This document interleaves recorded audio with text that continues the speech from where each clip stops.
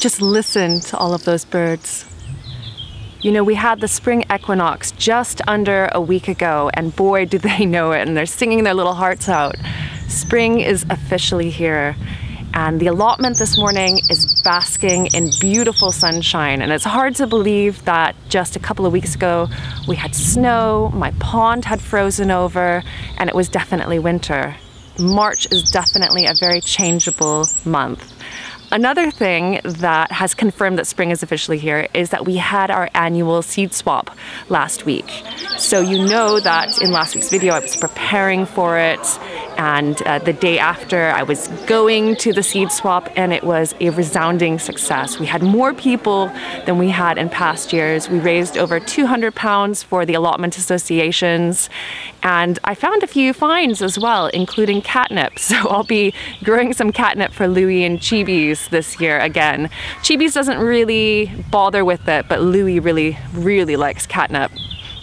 Another thing that I've been doing here is preparing for the year ahead. So I've been manuring, and I've also planted an edible wild hedge, and that came courtesy of a nursery in England called Hope's Grove Nurseries, and they donated a box of edible hedging here to the Allotment Association. So that has wild apples, so crabapple, plums, pears, elder, plenty of roses, all kinds of things that will benefit not only the local wildlife, but also will produce fruit for us in the years to come.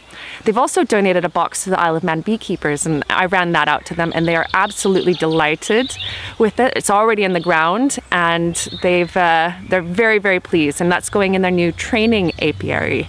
So that will benefit the bees there. It will also create a windbreak so that new beekeepers can learn in relatively non-windy conditions, which can sometimes be a challenge here on the Isle of Man. So we're all pleased, the allotment and the Isle of Man beekeepers. And as far as my own bees are concerned, I had a little peek in to my colonies a couple of days ago. At this time of the year, you kind of worry as a beekeeper, do they have enough honey left over? Do they have enough stores? But they've got plenty. So the bees are doing fine. They're actually flying around as well. And it's great to see them out and about. And that is also a sign that spring is here. So today's video, we're going to just have a look at the allotment garden and see what's growing. And then I'm also going to take you on a walk around our site and look at other people's gardens. So the allotment is a communal garden, in case you're watching from outside of Britain. And we have about 20-25 people. I can't really remember the number now because we've had a few new people join up. And we all garden on little plots of land all together here on the slopes of Glenroy on the Isle of Man. And it'll be fun to kind of have a look around and see what perennials are starting to pop up, and see if there's any daffodils and other flowers, and get our juices flowing for some creative garden inspiration for the rest of the year. So let's go have a look and see what's growing.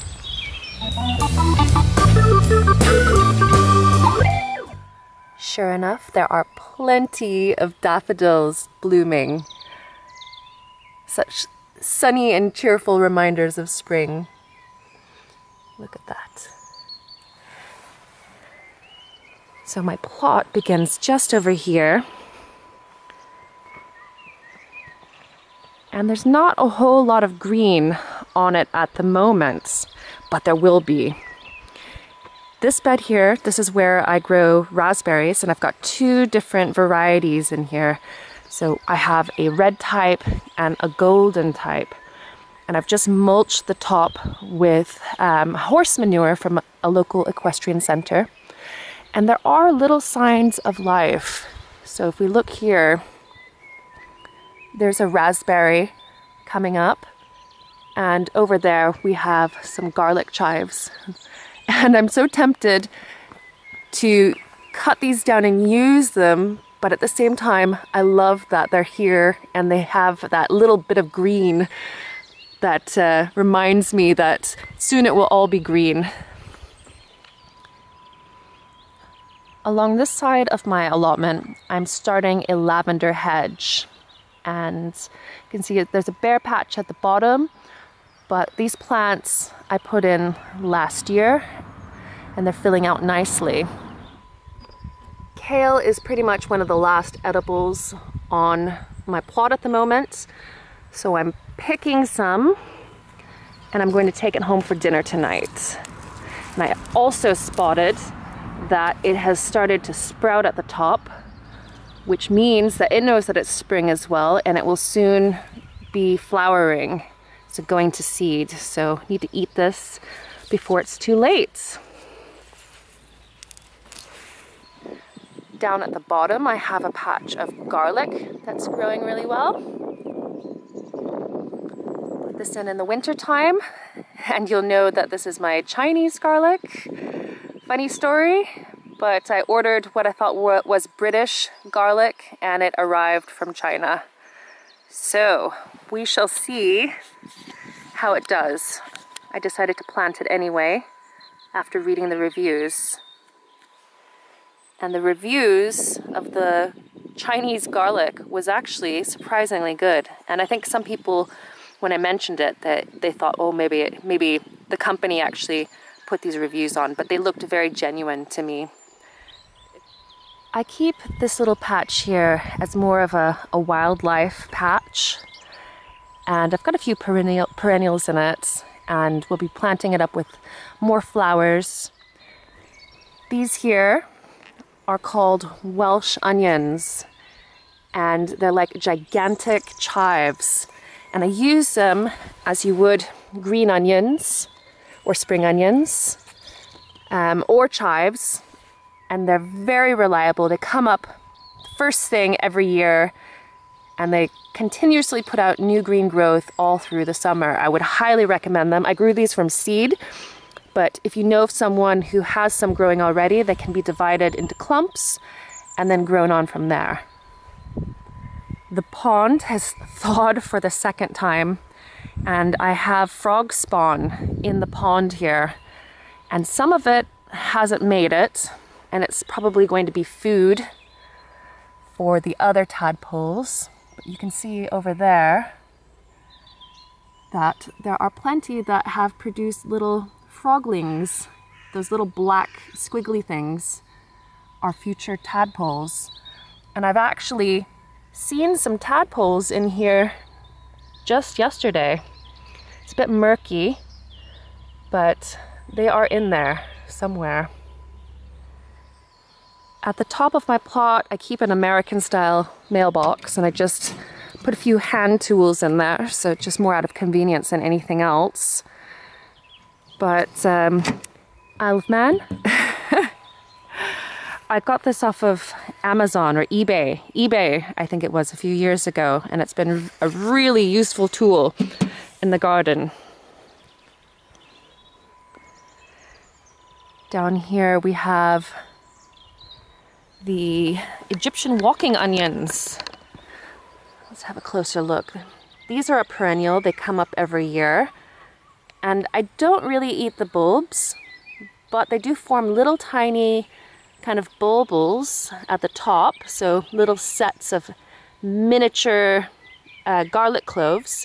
And they're quite fun. You can press them through a garlic press, and away you go. They're more of an onion than garlic, but they look a little bit like garlic. The valerian's coming up again. There's some right there, and there's some right here.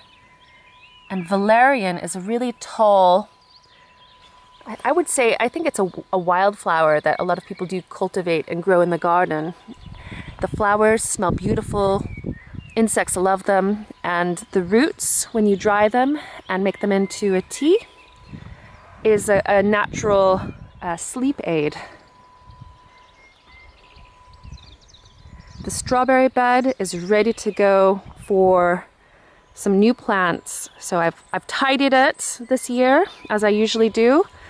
I've mulched it with manure, and this entire area here, so all along here, I've removed the strawberry plants in there. They were older, and I'll be putting in 2 more rows of new strawberry plants that I've just got from Thompson and Morgan, UK. And the variety that's going into this patch is called Mara des Bois, and they're growing on in the greenhouse at the moment. I got them as bare root plants, but it was too cold to plant them out, and so I've been growing them on in little pots. Oh, the gooseberry's starting to put on some leaves. Look at this. Signs of life, guys. Spring is here. Now this patch has gooseberries and currants and blueberries, and I'm partially there with tidying it up and mulching it. And I'm doing a combination of seaweed and horse manure as a mulch for these plants. I've got plenty more manuring to do on these beds. All I'm basically doing is covering the soil with about an inch or two of manure, and then I will be planting, kind of maybe moving aside some of it and planting into the soil underneath as the spring progresses. Oh, buds on the apple tree. This is an apple tree called a red love. It's from Lubera, and it's red on the inside and the out, and it's finally getting to the point where I think that it'll produce a few apples this year. Had a few last year, but they were tiny. Now over here, this is my new plot that I took on recently, and a friend of mine helped to clear this area here, and it's revealed quite a few soft fruit bushes, including black currants, red currants, and gooseberries. And then I've continued on with the work of pruning all of these plants over here. So these are mainly thornless blackberries, and I've just put all of the material over to one side, and I'll be using it to build a compost pile very soon. It looks a lot tidier than the last video, much tidier. One of the best things about growing on an allotment is that you can have a bit of a mooch around and see what other people are up to. And it looks as if manuring, so laying down manure as a mulch, is on the agenda for a lot of people. The lady who has this plot is super keen, and I love seeing what she's doing with her little garden. Lots of raised beds. And this is actually a great idea for if you are gardening on a slope like we do.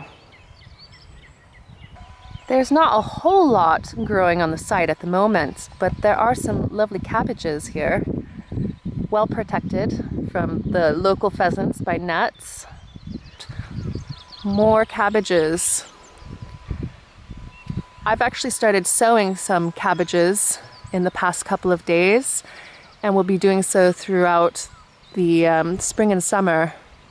It just goes to show, if you put a little bit of forward thought into what you're going to grow, you will have greens even now. This is our treasurer's plot, a very experienced gardener. He's also got a big garden at home, which I hear about occasionally and hope to see one day. He's gardening also on a slope there. So it looks like it's just manuring, clearing. I see some leeks and I think shallots over there, some onions that he's got started. In the distance, some rhubarb coming up. Let's zoom in on those.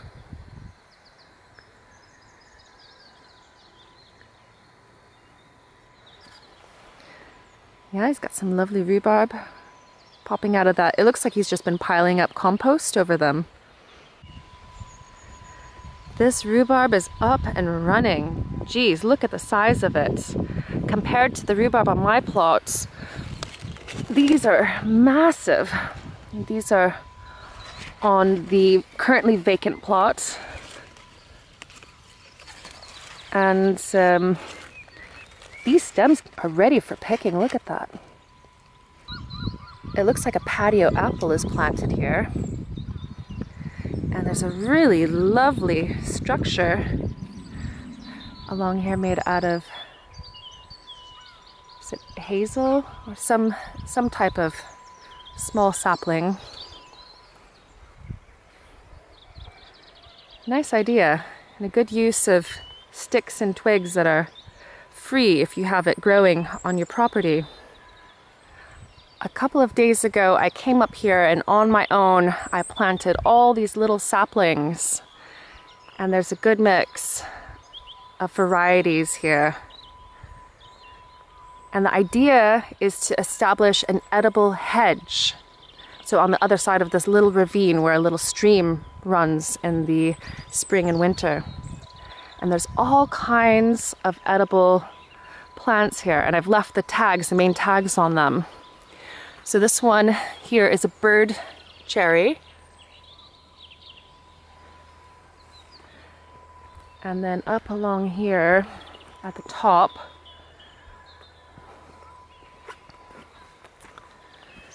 we have another cherry. We've got another cherry here.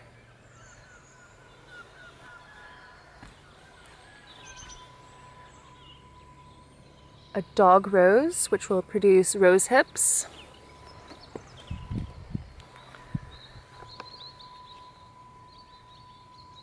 Sweet briar rose.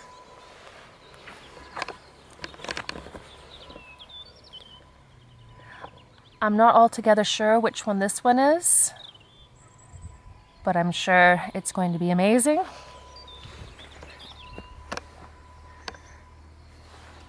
There's lots of blackthorn planted. Those produce sloes, which people know about with as far as making sloe gin. Another type of rose. These ones produce the really big fat hips that you often see planted in, say, car parks or municipal plantings. There's also elder, so we can look forward to some elderflowers and elderberries. And last but not least, we have crabapple. It's so lovely out that I've been able to take off my jacket, which I haven't been able to do very much recently, and I decided to pick a couple of daffodils to take home as well. A little reminder of spring inside the house. So I hope you enjoyed that look at my allotment garden in March, and also a peek around everyone else's plots. There's a lot starting to wake up, little flashes of green here and there, some rhubarb that's taken off. And this is kind of the calm before the storm. So everything is slowly waking up, but before long, so within a matter of weeks, we are going to be inundated with seedlings and plants and of course, weeds. The best part, right? Thank you again for watching. I hope you enjoyed it. If you enjoyed the video, please give me a thumbs up. That lets me and YouTube know that you enjoyed the video, and also subscribe if you haven't subscribed already. I release a new video every Sunday, and that comes out at 6 p.m. UK time, 1 p.m. Eastern. Roundabout. We just put our clocks forward an hour here in Britain, and it might just be off by an hour for just a few weeks in the US. But in any case, I'll be back here next Sunday with another allotment garden video here on the Lovely Greens YouTube channel. Thank you again for watching, and I will see you then.